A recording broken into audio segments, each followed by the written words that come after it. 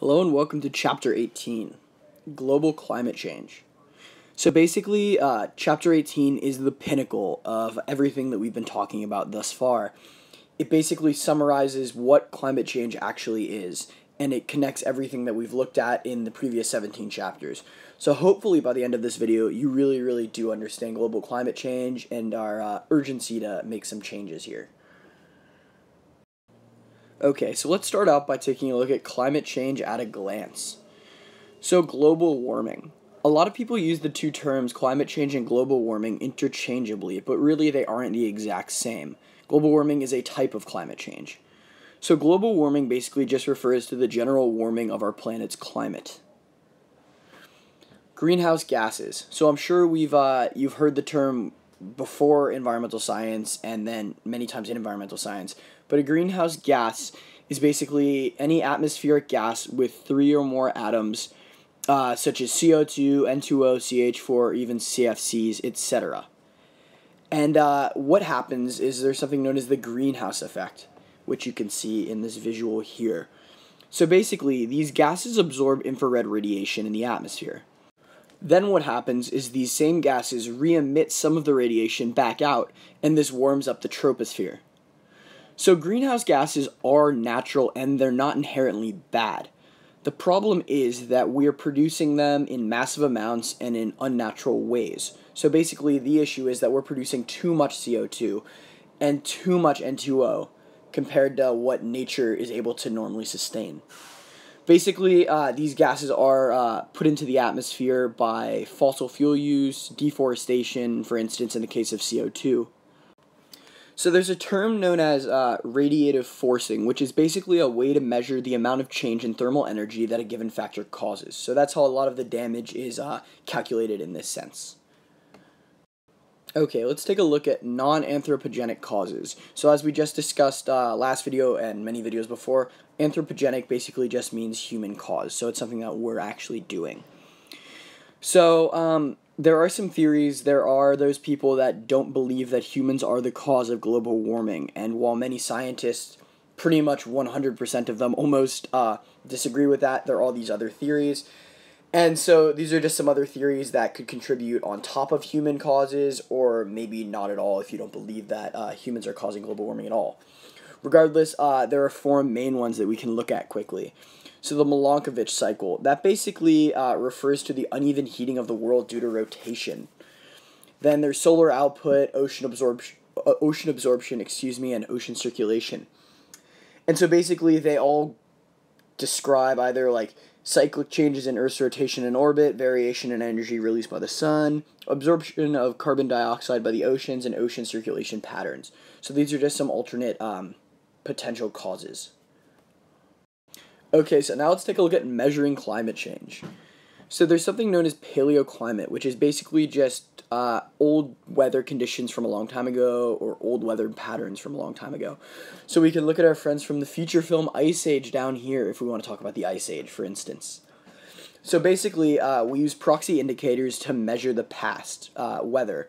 So then from there, we can base weather changes and weather patterns currently on how the weather used to be. In the present, we use direct measurements to monitor climate change conditions, and then in order to measure the potential future, we use models based on what we know currently. Okay, so now let's just take a brief look at the IPCC. So that stands for the Intergovernmental Panel on Climate Change, and basically that group consists of hundreds of scientists who produce the most respected, thorough analyses of climate change. So one of the few reports that you should know, or at least be familiar with, that they published is known as the Fourth Assessment Report. And that basically just states all the current climate change theories that we're going to talk about very soon. So rising temperatures, rising ocean levels, etc. Okay, so that carries us over into the actual climate change effects. So these are going to be the things that we're actually going to start seeing happen if we don't make a change, or maybe they might even be inevitable at this point and we just need to figure out how to cope with them. The first of these is temperatures rising. So we all know global warming, and we all know that this is bringing up our overall global temperatures. So basically this is melting ice, this is raising ocean levels, this is the cause of a lot of things. So we need to figure out how to work with this. The next is we know climate change is triggering some strange weather patterns and storm patterns, just as with El Nino and La Nina, as we just discussed. The next change that we're going to look at is melting ice caps. So that happens because of these rising temperatures. So all of the Greenland ice caps and things of that nature are going to start melting away, and that's going to trigger the ocean levels rising. So there you go. The ocean levels will be rising because of the rising temperatures and because of the melting ice caps. So as you can see, really everything's interconnected. Now, an important thing to note is that these effects are going to really affect all people and ecosystems. It's going to be hard to produce agriculture as we do, forestry is going to change, health's going to change, and our economies are going to change. Here's obviously a computer-generated image of Manhattan and New York City, but by 2080, this is actually a potential problem. New York City and Manhattan might be underwater if we don't figure out a solution. So these are really, really pending issues that we need to figure out what to do. Okay, so after examining some potential effects of climate change and global warming, let's take a quick look at some potential response plans. So first here we have mitigation versus adaptation. So mitigation is the current approach that many of us are prone to, and that's basically creating new green technologies. Comparatively, adaptation is basically saying, okay, these climate changes are inevitable, so let's just keep doing what we're doing and adapt our world to this new changing planet. Something to note is that in the US, surprisingly, electricity is producing the most greenhouse gases. So that's the first place that we should start, look at, and see how we can adapt to limit those emissions. So now from there, let's take a look at some options that we can use to bring down these potential effects of climate change. The first is conserve our usage. So we can conserve our usage of electricity, and you can do this on your own or on a global scale. It's just the idea of conservation of resources. Next here we have find new resources and technology. So if you're more keen on the mitigation approach here, this is your answer. So think of electric cars or wind power, or just getting off of fossil fuels entirely in order to change the planet. Next here we have an interesting concept known as carbon capture. Basically what that means is you would capture release carbon and CO2 and take it out of the atmosphere. So then you would store it somewhere so that you can still produce carbon, except it's just not going into the atmosphere and causing that greenhouse effect. And lastly, a simple option is just take different transportation methods. So instead of driving your car everywhere, maybe take the train, maybe take the bus, take some mass transit. Okay, so now let's take a look at the Kyoto Protocol and the Copenhagen Conference. So the Kyoto Protocol took place in 2005, and it was basically a huge international gathering of countries in order to figure out how to combat this global climate change epidemic. And basically the plan that they landed on is that as an international community, we should aim to reduce emission amounts and levels to the levels they were at in the 1990s between 2008 and 2012. Something important to note about the Kyoto Protocol, however, is that the US didn't ratify it, and it didn't agree to anything that the Kyoto Protocol actually called for. So as you would imagine, the international community wasn't exactly happy about this, considering that the US by itself emits about a fifth of the world's emissions. So the U.S. didn't take any responsibility, and so it seemed as somewhat of a failure, the Kyoto Protocol. In 2009, the Copenhagen conference occurred, and that was basically supposed to pick up where the Kyoto Protocol left off. However, that also was ineffective.